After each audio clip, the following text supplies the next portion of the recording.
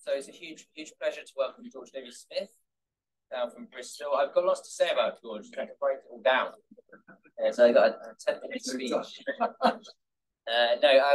Just very briefly, I'm really lucky to have him come down. Very rudely, we haven't invited him down for many years, even though he's just up the road in Bristol. And also very lucky because going back many more years, we're lucky that George stayed in science or got into science, because in the late 1970s, he was actually a punk musician. And by his own admission, unfortunately for science, his punk band were absolutely terrible. And so he became an epidemiologist instead. So punk music's lost to epidemiology's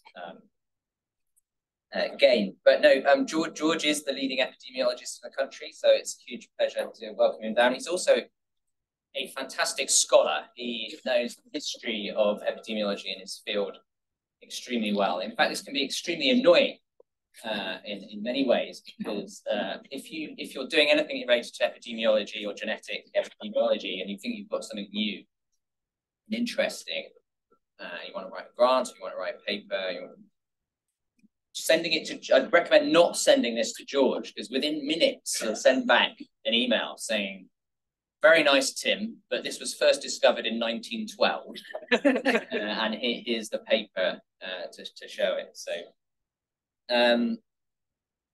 he came to Exeter, I guess, visited Andrew and I more than 20 years ago, and I remember him saying, "Guys, why don't you look at genes and genetic variants that are actually doing something, and actually doing something meaningful?"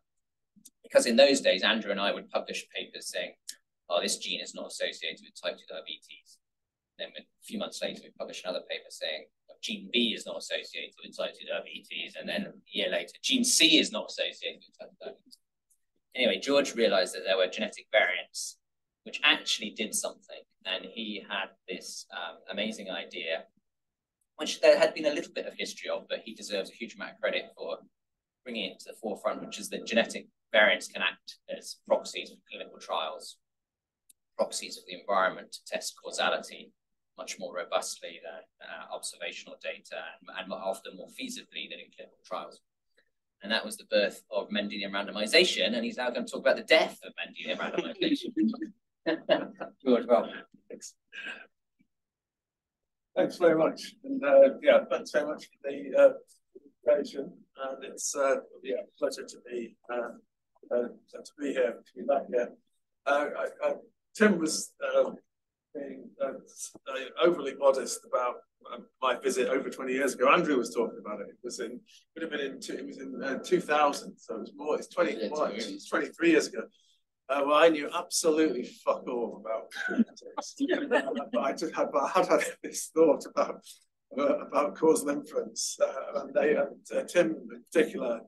I'm bored quite soon trying to teach me genetics. Tim in particular spent a lot of time helping me through the basics, and I'm certainly still at that basic level, but definitely helped me avoid some embarrassments could now be dug out.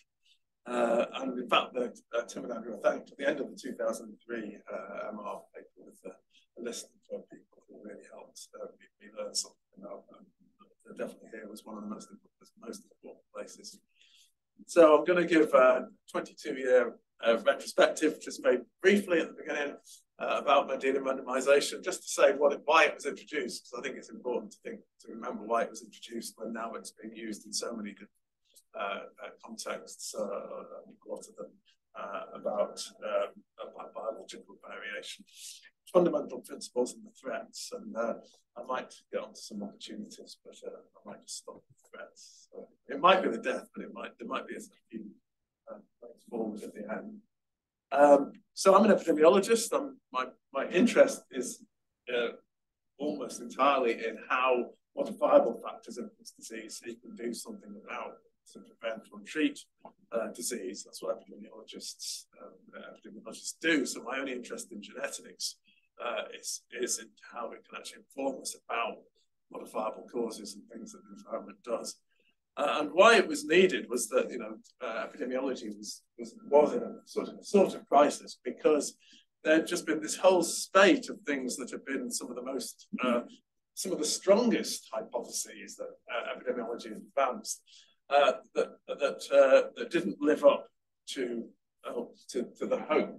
So, for example, these are two back-to-back papers in the New England Journal of Medicine, massively cited at the time, that came out and showed that observationally, people who used vitamin E supplements had a lower risk of coronary heart disease, by 40% lower. They replicated it in another cohort, so they showed the same existed in two cohorts. They did the standard thing that you do in observational studies, which is they statistically adjusted for things like smoking, physical activity, diet, things that they thought might confound the association. But you know, the associations remained robust, and these were really consequential. You know, this was the front page of the New York Times. The vitamin E greatly reduces risk of heart disease, studies suggest. So, you know, there's a causal claim, it reduces heart disease. And as you might imagine, taking large doses was best. And at one stage following this, nearly 50% the US adult population were taking supplements that contain vitamin D. Some of them were multivitamins, some of them were just vitamin E, but vitamin E supplementation use just absolutely shot up. But luckily, some trials were established, randomized controlled trials, with the longest have been up to about 13 years follow-up. And when you actually randomize people to the supplements, so precisely the same things studied in the observational studies, taking supplements, they randomized them to these very same supplements, and there was absolutely no effect on coronary heart disease events. And this was shown again and again with selenium and prostate cancer, vitamin C and cancer and coronary heart disease, and other things like hormone replacement therapy, etc., things which looked really promising work. So actually vitamins was a chunk of the origin of this situation epidemiology was in. And one of the clues really was that observationally vitamins appeared to be good for everything. I mean, in fact, that's not unlikely to happen. But vitamins were protecting against all cancers. They were protecting against coronary heart disease.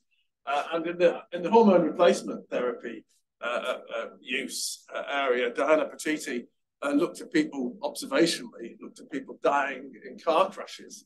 Sure enough, hormone replacement therapy protected against dying in car crashes to the same extent as it protected against coronary heart disease. So if things look good for everything, they're unlikely to be good for anything. And negative controls, as they're now called, looking at things which are unlikely or impossible to be influenced by your exposures, are a good thing, and they're a good thing to use in Mendelian Randomisation, as I will show. I hope to show. In RCTs, not so much. Residual confounding and the measurement error generate these associations. 32 years ago,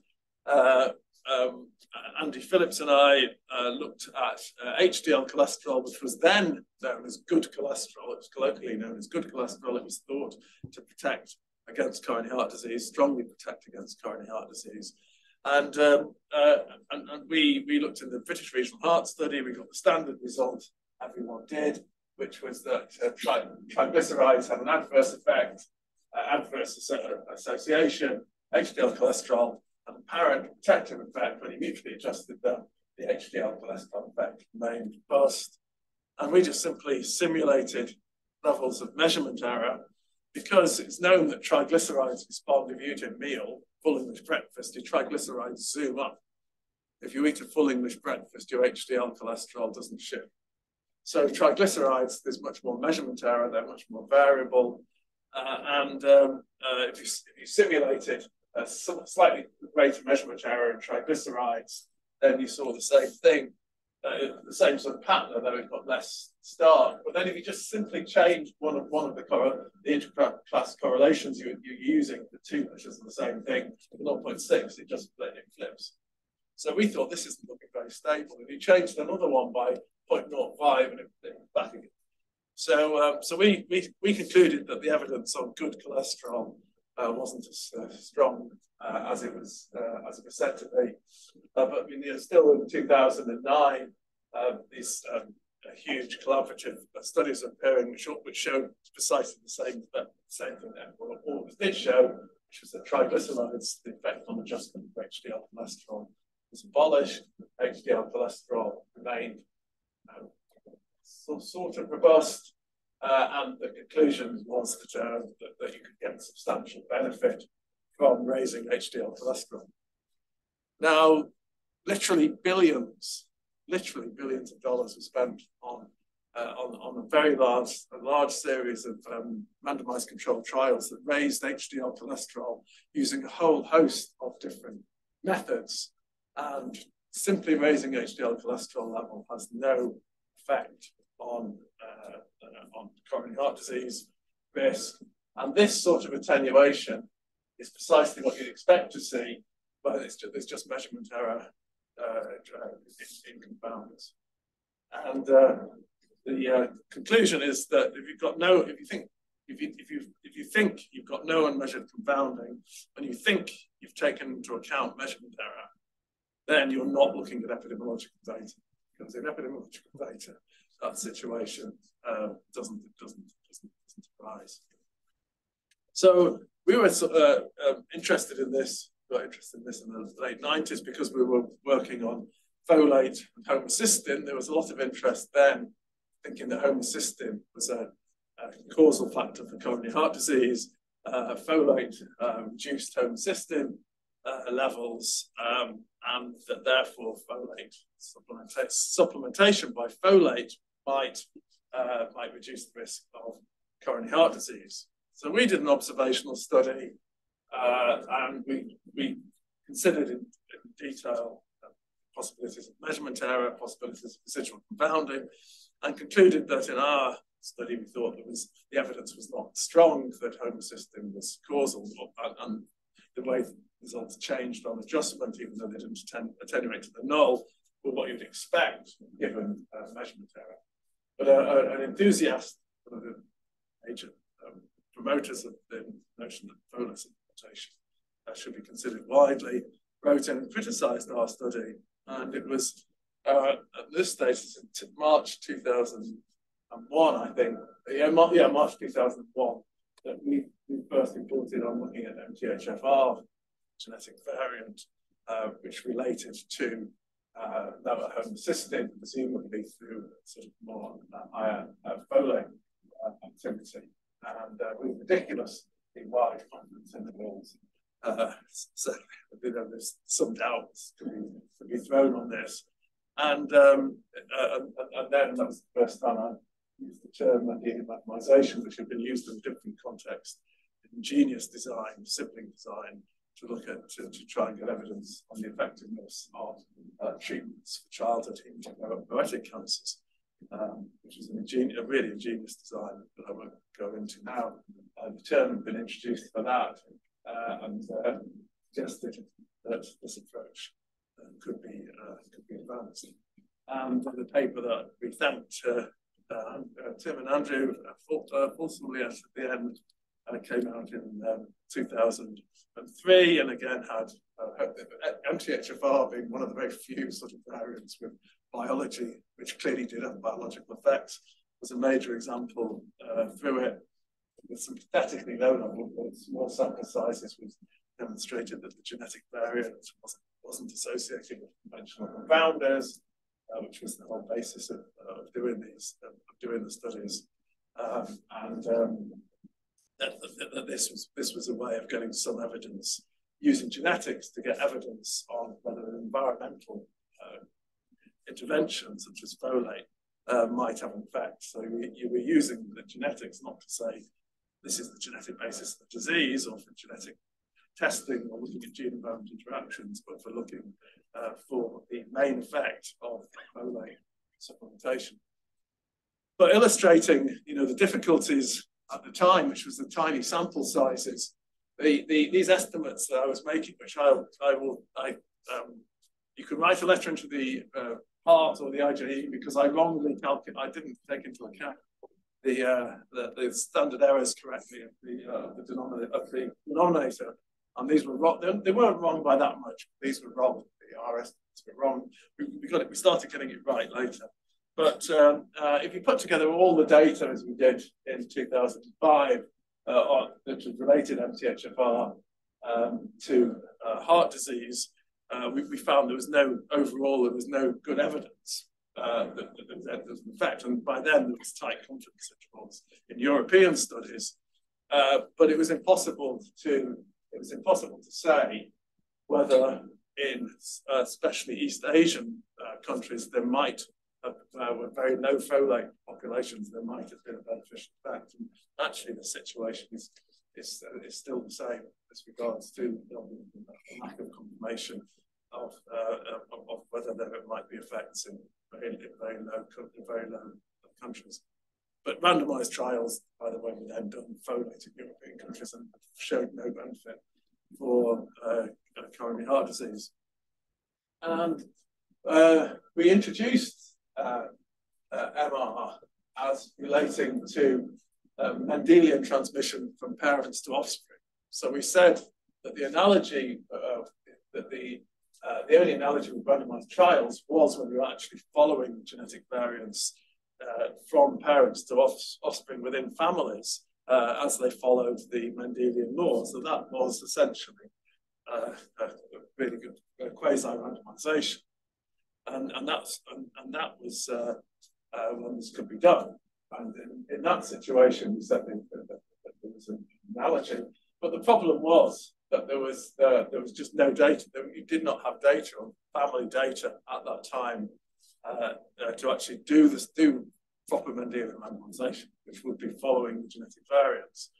And we sort of demonstrated that's what you want to do.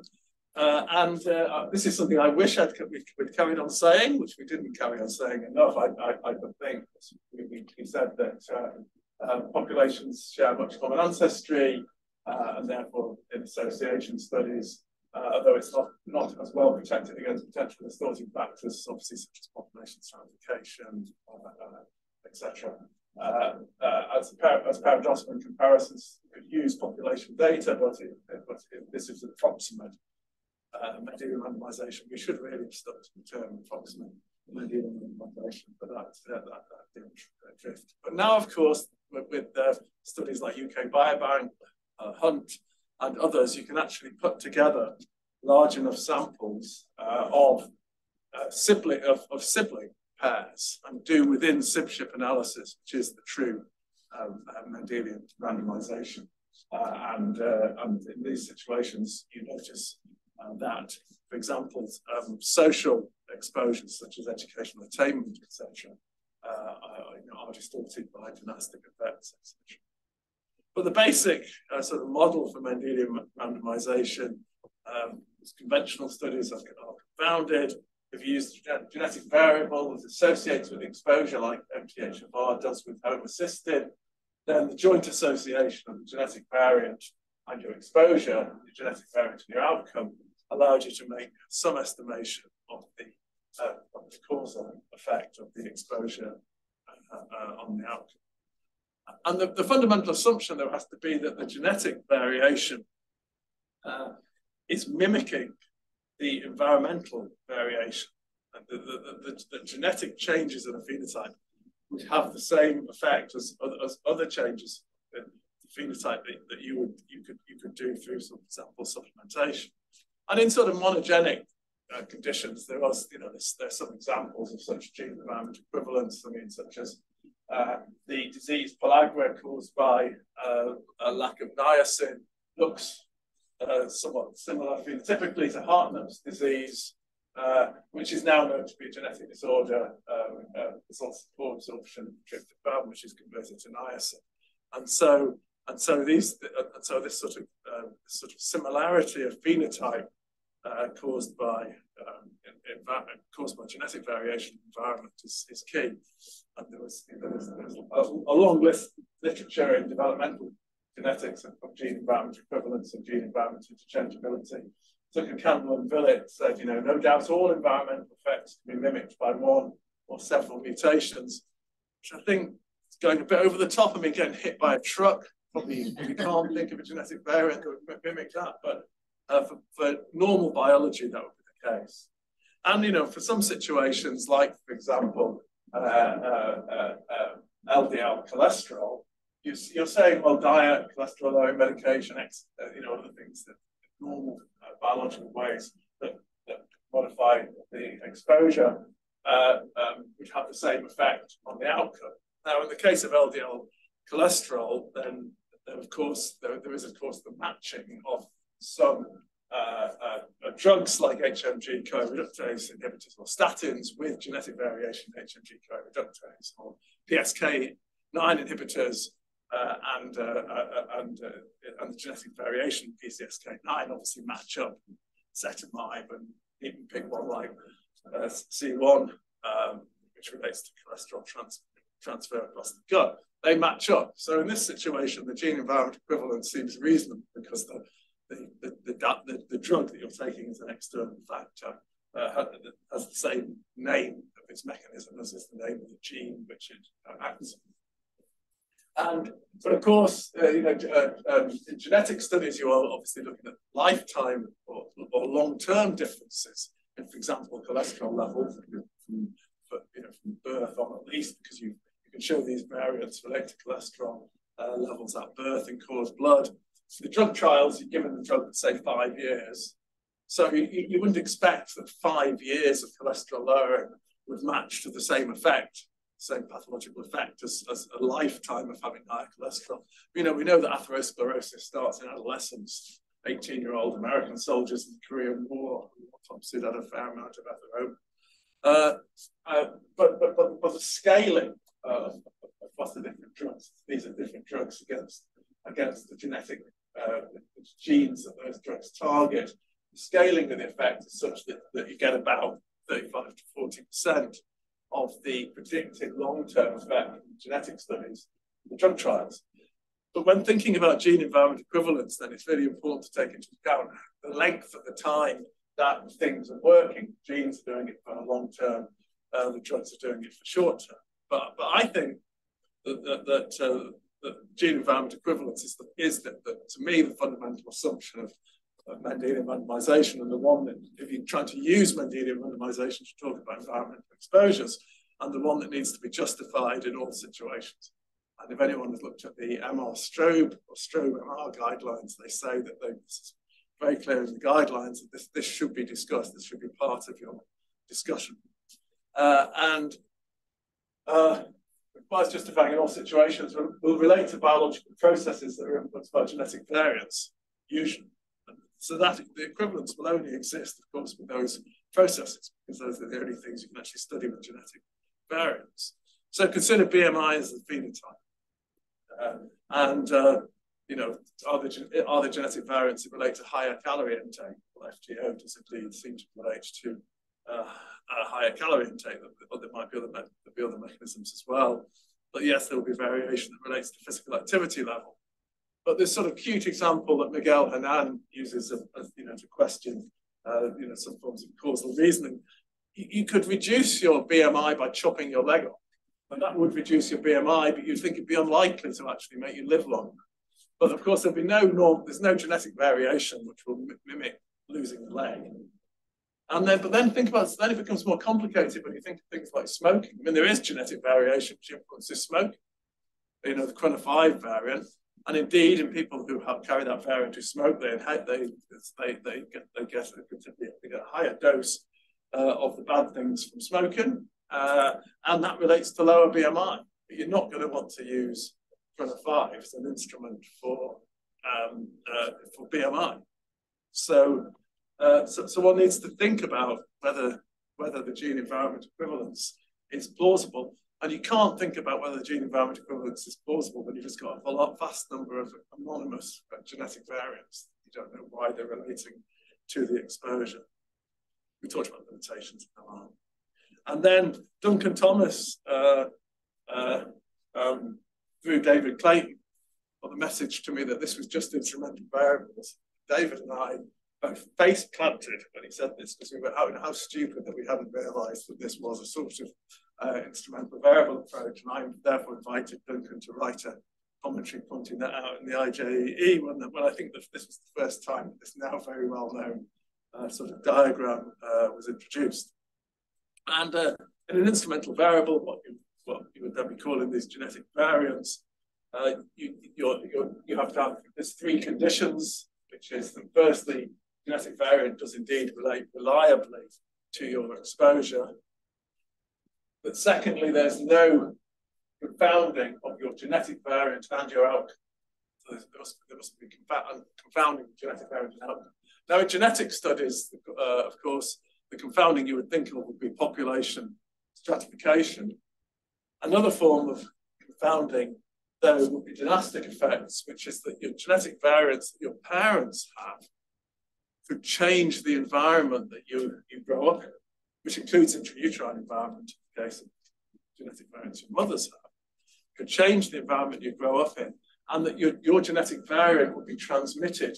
The genetic variants you've got transmitted from your parents would then correlate with the environment, even if they're only influencing the environment in your they're influencing the environment in your parents. And for example, the intrauterine environment, of course, you don't experience your own intrauterine environment. So that link would give you the wrong answers about the genetic variant of the individuals. And in fact, in the 2003 paper, Shah and I illustrated these things are now called dynastic effects, a term used now, it wasn't used then. We illustrated this in the 2003 paper through another example using MTHFR, one of them, and still, I think, a lovely example, which is that, folate, low folated mothers increases the risk of neural tube defects in the offspring, and this is known through randomized controlled trials. Now, even in 2003, there's enough data to show that if your mother carried the genetic variant related to lower folate activity and higher homocysteine, you had a twofold risk of having a neural tube defect. If your father had this, of course, that doesn't influence the intrauterine environment, so there's no effect of father's genotype. This is the negative control that I'm talking about. The negative controls can be so powerful, especially in parent-offspring studies when your dad's phenotype or genotype would be a negative control that might influence the intrauterine environment. But if you did the Mendelian randomization study in the person people with neural tube defects, that's when they're adults, you would get this sort of answer that appeared that maybe the folate, obviously their folate isn't influenced, not their folate as adults is influencing it. But the logic would be you would get this answer wrong. So these dynastic effects, these effects can be really important. Things like educational attainment, where if the parents carry variants related to higher educational attainment, there'll be more books in the house, and you'll both get the genotypes, but you'll also get an enriched environment. So you'd overestimate the effect of your own genotype on the outcomes because it's coming through these dynastic effects. So that's an important form of confounding, of what is essentially confounding that can exist. But then, of course, the thing that's most thought about is the horizontal biotrophy, where the genetic variant influences your phenotype, your exposure of interest is also influencing your outcome through other pathways. And here, one of the things that was done early on in NLS that isn't done now is people say, well, we can test these biases by just adjusting for the intermediate phenotype, and if we adjust for the intermediate phenotype, and it's what's causing things, then the association should go away. Now, this is a problem. I'm going to finish on this problem as well. This is a problem that if you adjust for something, which is the outcome of more than one process, then you introduce what's known as collider bias, which I think is now increasingly sort of widely recognized. But an example of how conditioning on a common effect, associations, would be in a sort of US university where people either are admitted through their SAT scores, their academic ability, or they are sports scholarships. So you can get into the university because you're good at baseball or whatever. And you can imagine that in the general population, there's absolutely no correlation between sporting prowess and academic ability. They are unrelated. But you go onto the campus of one of these universities, there's a student over there, and you throw the ball to them, and they try and catch the ball, and it bounces off their head, and they fall over backwards. As you go and pick them up, you can say to them, "You must be very clever," because you know that they are not there because they've got an academic, they've got a sporting scholarship. In fact, those things become correlated minus 0.6 in that situation. So you can get these very strong correlations for adjusting for the consequent, known as collider bias. So if you adjust for X, everything else that relates to your exposure then becomes related to your genetic variant. So you reintroduce compounding by adjusting for the consequent. I'll skip them. And of 2 minutes, a very well-known early example of MR was sort of an important negative. There was C-reactive protein, which many people heard about. It's an acute phase reactant. Anything bad you do increases your C-reactive protein, but it was strongly associated with coronary heart disease. And if you adjusted it for a huge number of things, that association remained, and drug companies were trying to develop C-reactive protein inhibitors because it thought it was going to be the new cholesterol. And C-reactive protein relates to every single thing that's bad, as I said, observationally associates with C-reactive protein. But using a promoter region cis variant in CRP, it just doesn't, the MR in this situation is doing what it says on the tin. The variant doesn't relate to any of the confounders. And the MR, the instrumental variable estimate, is null, and the drug stopped being developed. And in other examples of CRP and every other outcome you can imagine, because people have said CRP might influence many cancers, diabetes, and things like that, and all of these MR findings, like with the HDL cholesterol, these findings were all null. And I'll skip. Multivariable MR was used to show that HDL cholesterol didn't predict coronary heart disease. I did start late, Andrew, so I don't think that I'm going on. I'm rabbiting on. Now I'm finally got to the title of my talk. So Noodles. So the threats to Mendelian randomization from this very quite simple model with these well-specified variants related to an exposure, which were informative. These are Noodles. I thought, because this got very widely shared on Twitter when a paper came out saying positive causal relationship between noodle intake and metabolic syndrome. And from UK Biobank, they got the GWAS probably from IU Open GWAS or the NEAL lab available data. And people had GWAS whether you got noodle intake, and the laws of variable genetic supply. Every single trait is heritable. Once you start getting huge sample sizes, you get genome-wide significant hits for noodle intake. They're very unlikely to be in any way specific to noodle intake. The gene environment equivalence is unlikely to be true. I think the shame is this was in no way one of the worst papers. I took all of Tim's papers out because he told me he asked me to remove his papers. But the causal effects of COVID-19 on cancer risk. So your GWAS, I was the Human Genome Initiative, COVID, GWASs, and you looked at susceptibility, you looked at getting infected and then getting seriously infected, and people then use that GWAS to look at cancer. But they're looking at cancer that from studies that were obviously set up before. So there clearly was no COVID-19, but of course they all show effects because IL-6 is a strong influence on COVID severity, and IL-6 does indeed have a lot of biological effects on many other things, including educational attainment that's related to becoming infected, related to it. Or this one, lipid-lowering therapy. I mentioned the gene environment equivalence and the genetic variants related to the drugs. This, believe it or not, was GWASing. There's 3 different types of statins were used by reasonable numbers of people in UK Biobank, including atorvastatin, simvastatin, and what else? And one of them. They GWASed which statin people were on, and then used those GWASs to make claims about the effects of that statin. I mean, whether you're on atorvastatin or simvastatin relates to how up to date your doctor is, and that will relate to to where the doctor works and etc. And you do indeed get hits for this. These a few SNPs are related to that, and you can get estimates, but these are clearly ridiculous.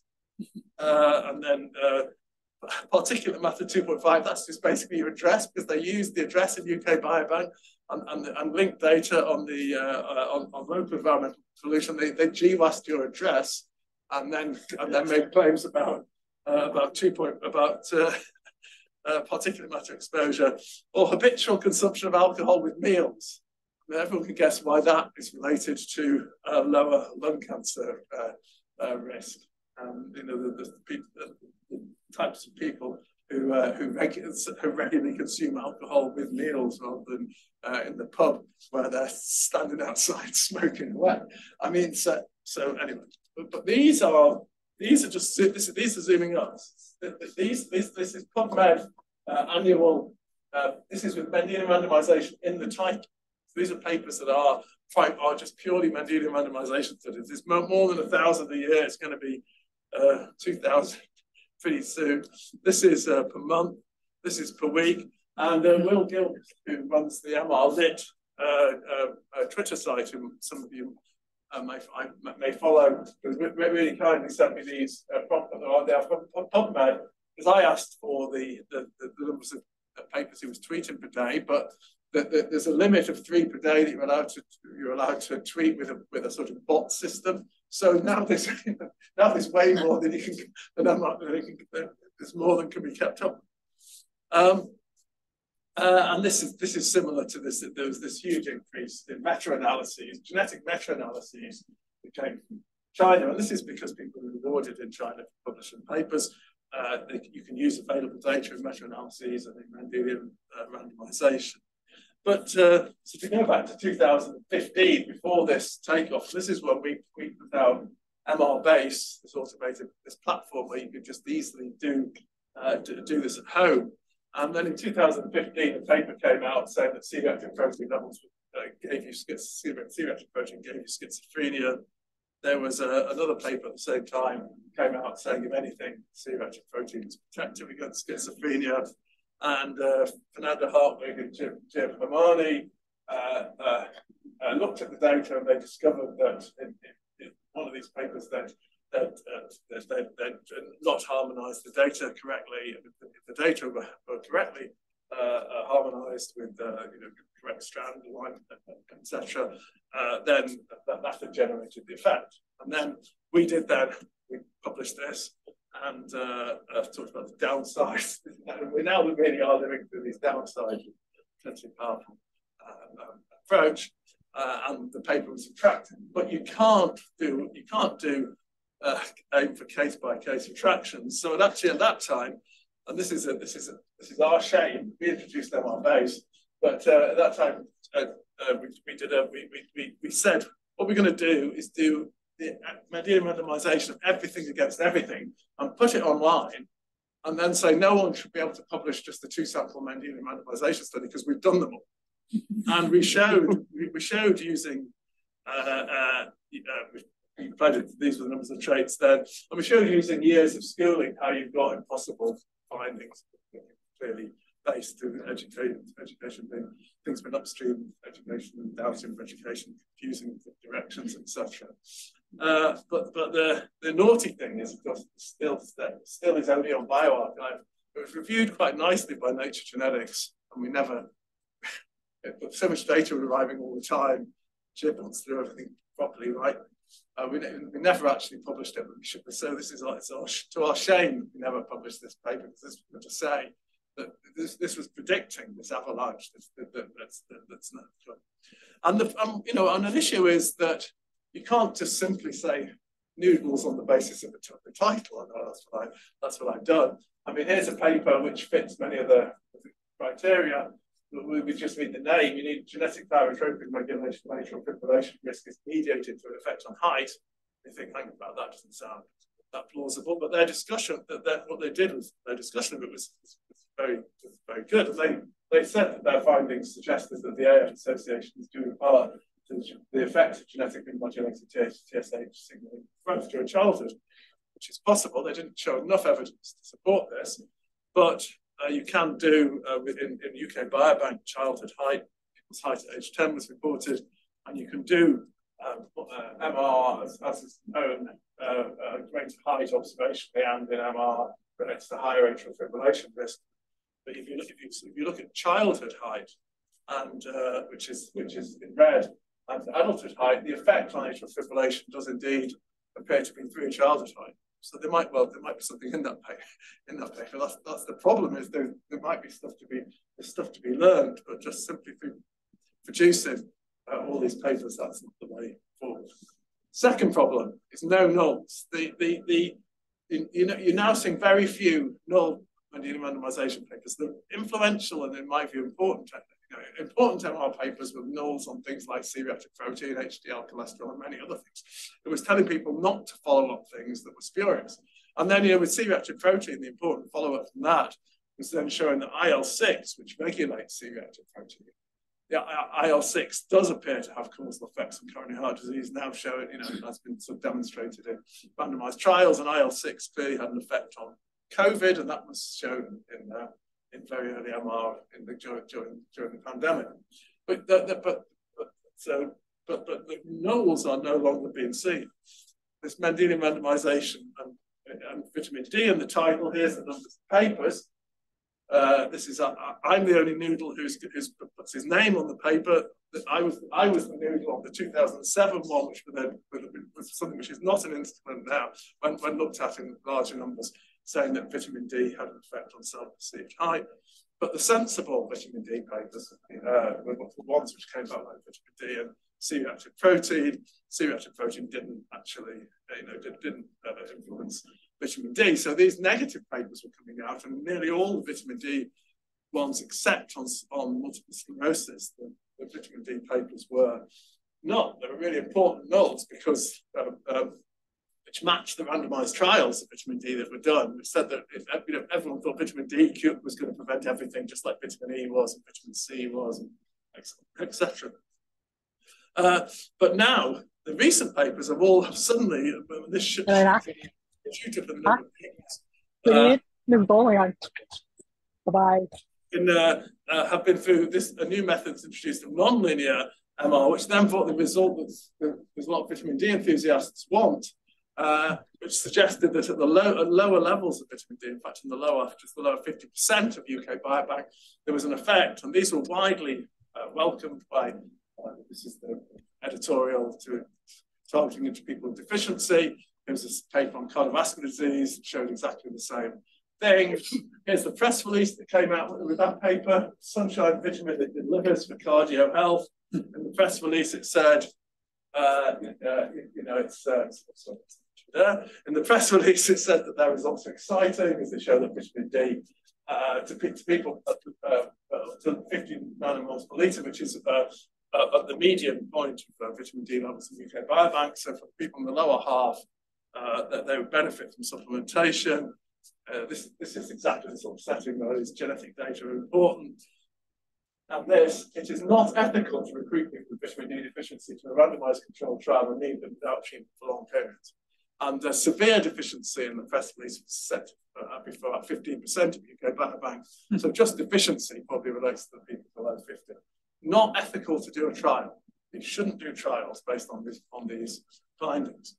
Anyway, there's loads more of these. And then one on C-reactive protein, the editorialist said the epidemiological quest for role of vitamin D turned non-linear and simply made sense. And these are all positive. It's all positive. Something like that upturn, the no nulls, because there's suddenly something which got you the answers that you wanted, the answers that people wanted were produced. But that comes to numb skulls, and by numb skulls, I'm talking about methods that make your head hurt, because it's really quite impossible. It's quite difficult for people unless that they are actually fully specialising in this area. Possible to understand the methods. Correctly, the different methods don't get critiqued correctly. And the non-linear MR of vitamin D, these are the observational associations. The low point is 50 in the observational things, and estimates for, and it's everything, it relates to everything, as I said, things that protect against everything tends not to be true. And then, this was a figure in the paper. These are 4 strata of, and these are the causal estimates from Mendelian randomization strata. and in, deficient and then insufficient below, that was still, not use significant in Bristol, but significant benefit right the way up to the median of the vitamin D levels in the population. Every one of the strata lies on the protective side, but the overall is absolutely null. I mean, if you can, everyone knows about Simpson's paradox, but if you think you're actually looking at causes, these things are causal, and you know the distribution of the variables between the strata, this is literally impossible, just not possible. And the authors wrote in and recognized that. So MR is simply recapitulating confounded observational findings in the field with null findings. So as vitamins was one of the drivers for introducing Mendelian randomization, this is a rather sad thing. And then saying it's not ethical to recruit people into trials. This was the conclusion from, this was the last words of the paper that Shah and I wrote in 2003. Said, it's probably fair to say that the method offers a more robust approach to understanding the effects of some blood plasma exposure on health outcomes. There's much conventional observational epidemiology. Where possible, randomized controlled trials remain the final arbiter of the effects of interventions. So the notion that Mendelian randomization is being used to actually say we don't even need to do trials in these situations is a huge step backwards, in my view. The authors of the Lancet Diabetes and Endocrinology paper have said that the results are spurious and have introduced a new method, the doubly ranked method, which doesn't show any beneficial effects at any level. But it's very clear that people with frank rickets need vitamin D, but that's a very small number of people in any of these studies. So I talked about negative controls, and this is one of the really, I think, very powerful things when just as a sanity check when you got methods.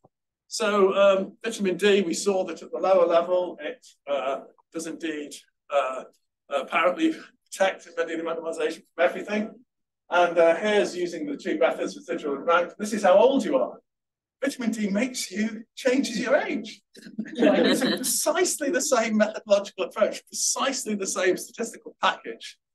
You get that it changes your age, and it changes. I say both methods show the same, and it changes your sex. So this is how these sorts of sanity checks are the things that can be used methods, and I'd like to say negative control should be used more widely. Now, I would say I'm the only noodle on this paper. This was a paper which used nonlinear MR looking at BMI and mortality. There was a paper also in the BMJ which got much more attention, but not from us. So we've just recently we've published a commentary explaining the problems with this method, and here we're doing exactly the same negative control on BMI, and you see the same thing. Both methods change your sex. Say that BMI changes your sex.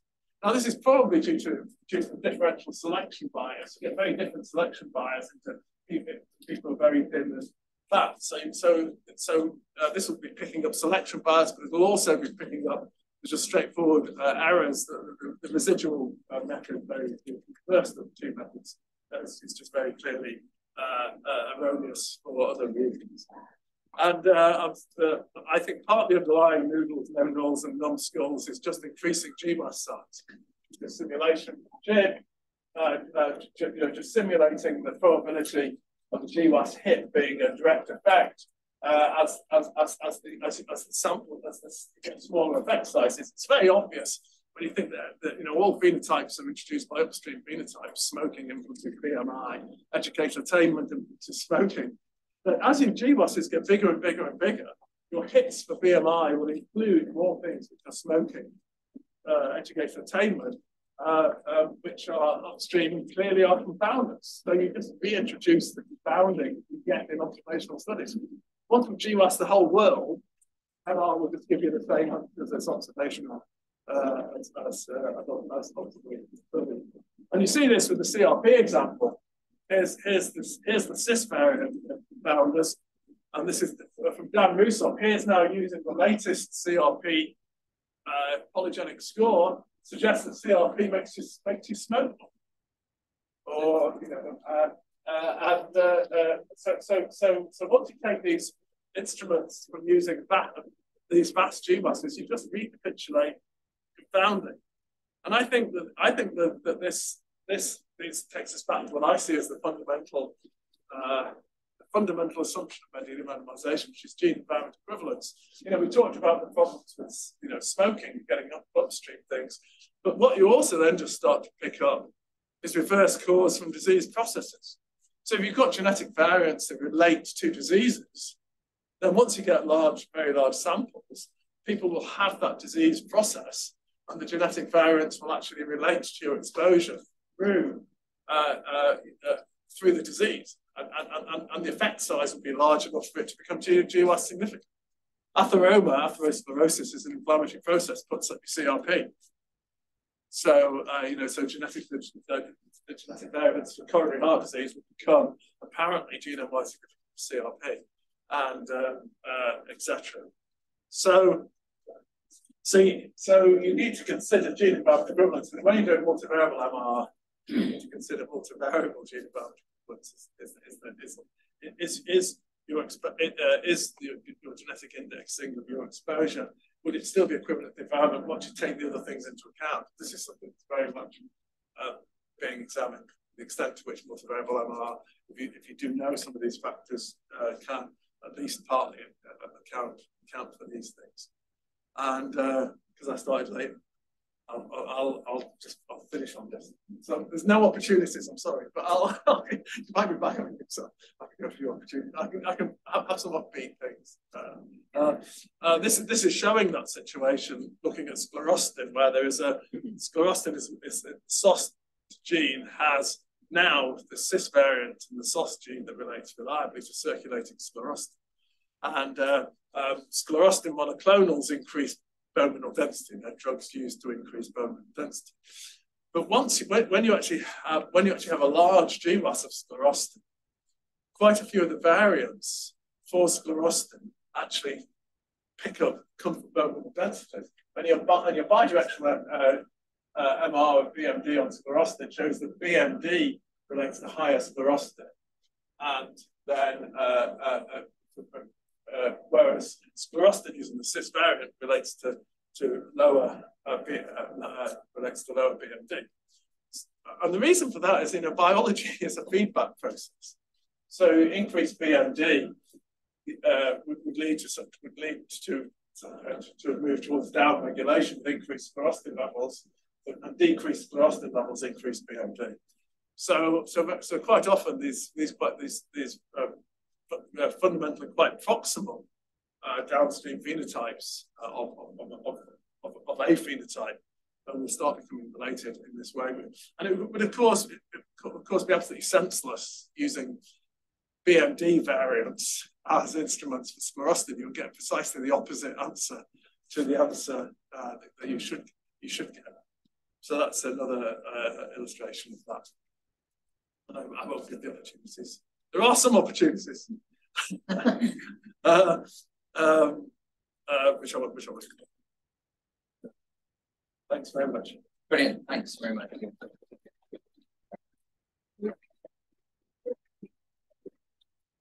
Please, anything which is new work that I showed, that these people did that. Though I skipped Genevieve's. And this is a recent review that Alan Sanderson did with quite a large group of people, which is my view, most thorough sort of recent MR review. And as Christmas approaches, and well, no, Tim needs leaving presents as well. I know Tim's leaving, so this is a book that's out. So this is the ideal Christmas present for people you don't like.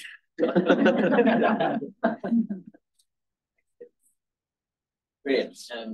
We've got time for a few quick questions. If you want to ask George any questions. Can you use the mic? Oh yeah. Any questions, guys, for George?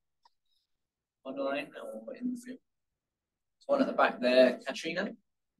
Hi, thanks for the lovely presentation, and apologies, I missed the first bit, so this question may be a bit ignorant of the introduction. being a non-geneticist, coming more from the physiology and molecular biology side, picking up on the maybe example of two mostly mentioned things, the last part, CRP and vitamin D. May I assume then, if we see an association and simply Mendelian randomization is null, negative, does it only mean there's no genetic link, but it still could be a strong physiological link? Is that too simplistic, or? Yeah, no, I wouldn't.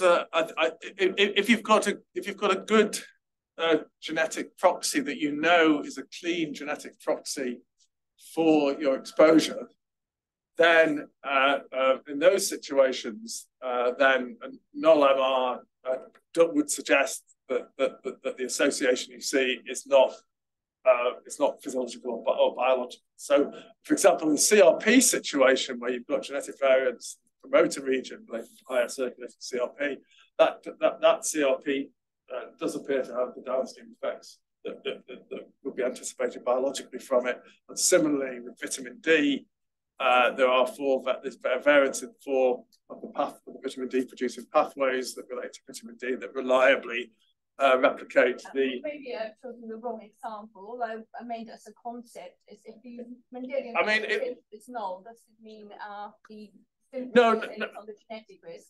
No, I mean the Mendelian randomization could be null if you're using like the 2,000 or 3,000 variants from whatever the latest. There are 2,000 anyway. The latest vitamin D gene was. You could be getting a null Mendelian randomization because some of these higher level factors.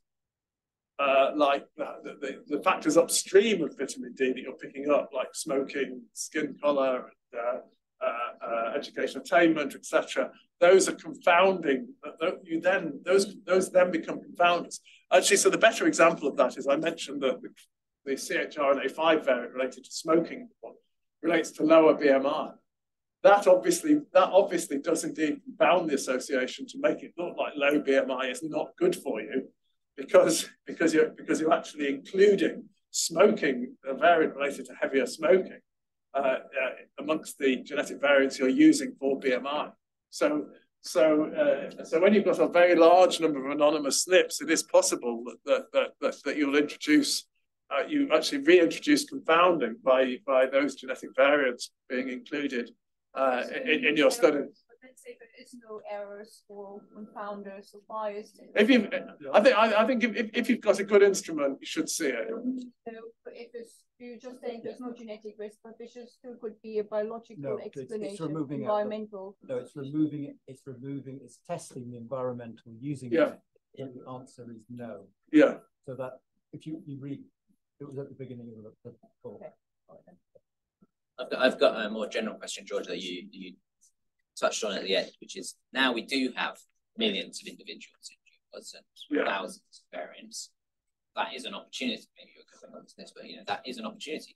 We've got more instruments. 20 years ago, we only had a couple. How do we deal with that information? Because it is an opportunity for finding and making causal inference, but we've got all these problems with the upstream mechanisms to sort out. I think when you've just got a lot of literally sort of anonymous SNPs, it's it can add some evidence, but you can be just be introducing confounding essentially, and that's why you use negative controls. Okay. So negative controls really are quite powerful. As I think I showed in that situation. Andrew's got his hand up. Can we use the microphones? Oh, yeah.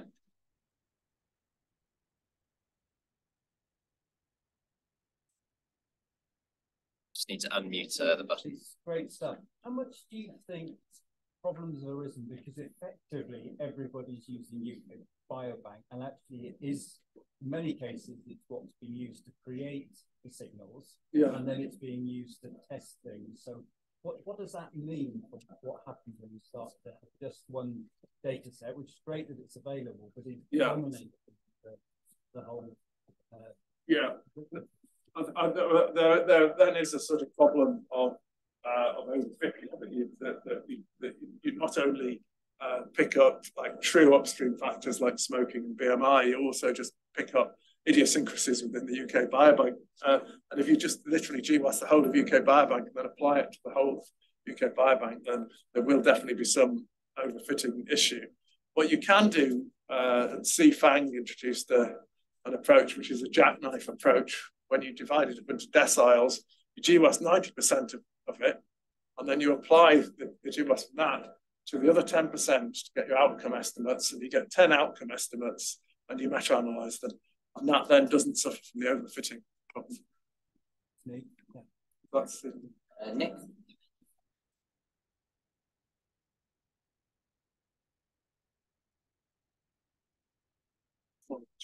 Yes, so I was going to read out Tom Yates' question online. So Tom asks, are there methods to get around the negative feedback issue? He wondered whether using variants downstream of the receptor would be less vulnerable to this. Yeah, no, that's a good point, and I think it's a point that you would need to be considered on very much on a case-by-case basis. I don't think there's a general answer of saying there are ways around it. I think it would depend upon upon the biology. So, for example, yeah, if you sort of knew what a receptor did, then that might be possible. Yeah, but I very much have to know the exact case to be able to answer that.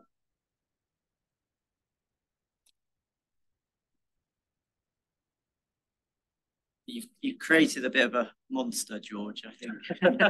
So I guess one of the problems might be the quality of the genetic instruments themselves. I guess there's always an assumption that they work in all scenarios, but I guess they themselves are just basically genetic associations. And there are many reasons why that they may not sort of be applicable in different populations or even different contexts. So is one of the problems that people are, I guess it relates to what Tim mentioned, these are all being really developed in UK Biobank and then maybe applied in China or wherever where that may not work. I wonder, how do we get around that? Because because everyone's using your amazing software. But that's why I say about this. I don't think there just should be just 2 sample MR papers appearing standalone with that being it. I think that the Mendelian Randomisation can be sort of like part of a triangulation of evidence, which requires you to use evidence from other sources, use things like negative controls. There's sort of this papers by this chapter in this book, and paper by Deborah Lawler on triangulation of evidence about the different sorts of falsification tests you can try and use, which includes cross-context does include cross-context comparisons. I mean, in some situations, for things like alcohol and smoking, you also you have a sort of natural no relevance group for whom women in East Asian countries where they don't drink, and then you get a really nice test of whether there's pleiotropy from that genotype, because in the women it should, if it's pleiotropy, it would relate to the outcomes, etc. There just needs to be a lot more creative creative thinking. But I do see that largely MR should be a component of appropriate triangulation of evidence, but not these standalone papers, which are it's easy to do. It should be said they're all there on the web. Anyone can just find them, run them themselves. So, Annika. Yeah, I had another question. So you mentioned that genetic studies, you kind of always look at long-term or lifelong differences. And shortly after, we moved on to kind of genetic effects and kind of mentioned the inter-uterine environment. And I just wondered if you could comment on using Mendelian randomization studies around pregnancy, because it's quite a defined timeline, really, rather than maybe a lifelong difference, whether you could just comment on that. Yes, I mean there are some sort of life stages that can be distinguished either because something like the intrauterine environment, you know that you know if you're looking at the genetic variation in the mothers that would relate to the intrauterine environment, you have the rather nice negative control of the genetic variants in the father, so you can actually say, well, it's either to do with the intrauterine environment or something to do with maternal behaviour that has different. You know, there's different paternal behavior, etc. For some biological processes with clearly defined discontinuity points, if you like adiposity pre and post puberty, you can demonstrate with negative and positive controls that you can actually separate the effects, the effects of adiposity prepubertally from effects of adulthood adiposity. But you can't separate the effects of adiposity at 30 from adiposity at 60. You just look at the genetic correlations, you look at negative, positive controls, etc., and can get that notion. I mean, but the issue is, in many situations, you probably can't actually say when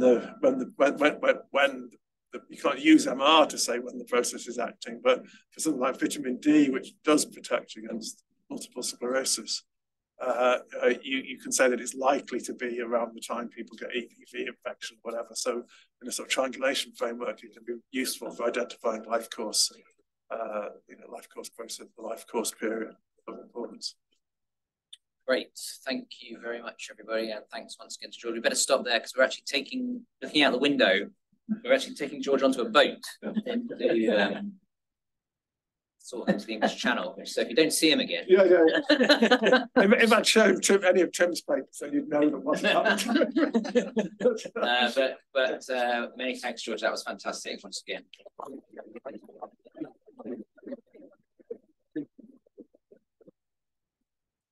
Great. Oh, there's some refreshments. Refreshments.